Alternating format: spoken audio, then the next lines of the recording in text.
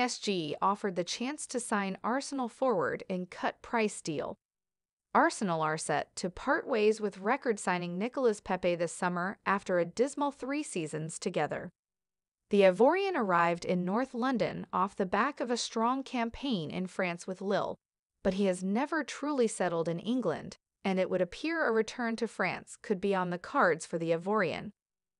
Mercato report today Ligue 1 champions PSG have been offered the chance to sign Pepe and bring him back to the French top flight.